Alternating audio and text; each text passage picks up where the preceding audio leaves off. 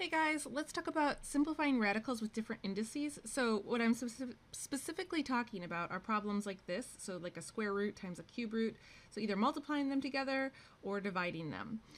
So just as a reminder, pause and try the examples, and I've got free guided notes available. And if this video is helpful to you, please consider giving it a like, a comment, or subscribing to the channel. Okay, so the first thing that we need to talk about is just we actually need to do a little review. So pause here and just make sure that these problems are good. So to do 8 to the 1/3, so that is the same thing as the cube root of 8, which is just 2.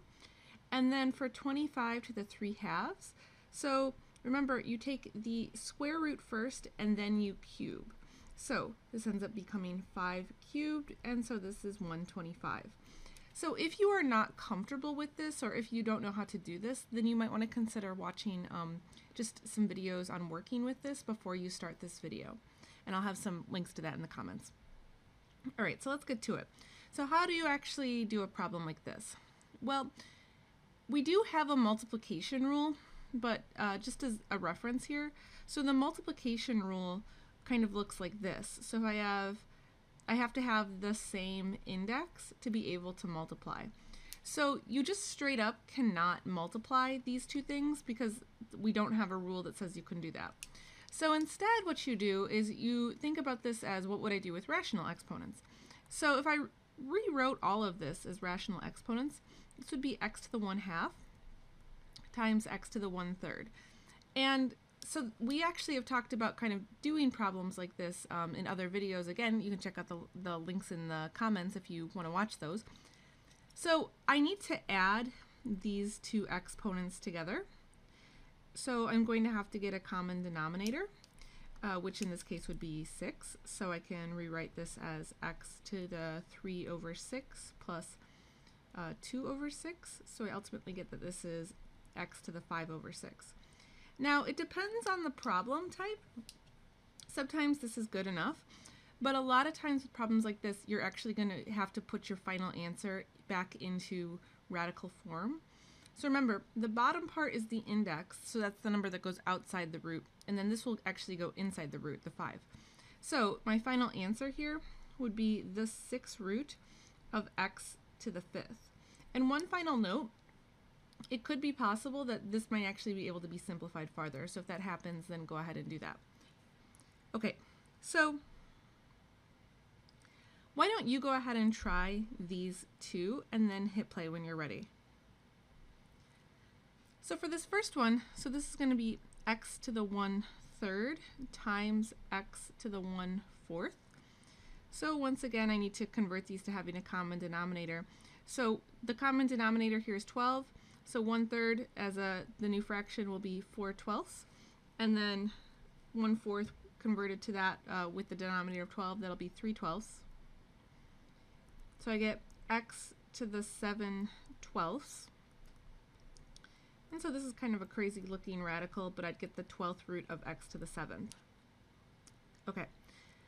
For the next one, so this has got a little bit of a twist to it. So now we're actually dividing here. So the quotient rule would say that I divide the top minus the bottom exponent.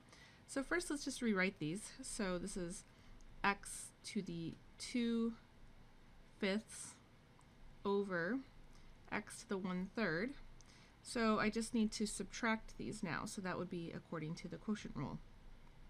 So of course I've got to get another common denominator here. So rewriting 2/5, having the denominator 15.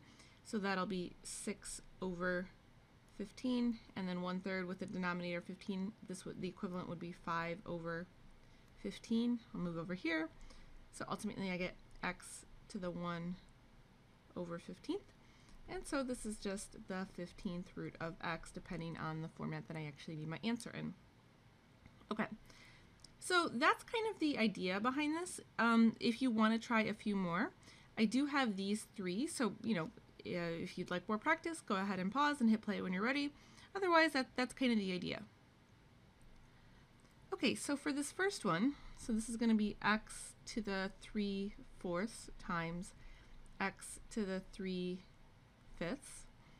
So the common denominator here is 20, so this will become x to the 15th over 20, and then 3/5, that'll be 12 over 20.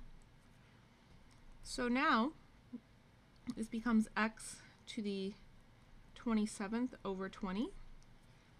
So if I write this, so notice I can't simplify this any farther, but if I write this out in radical notation, so this actually would not be a simplified radical.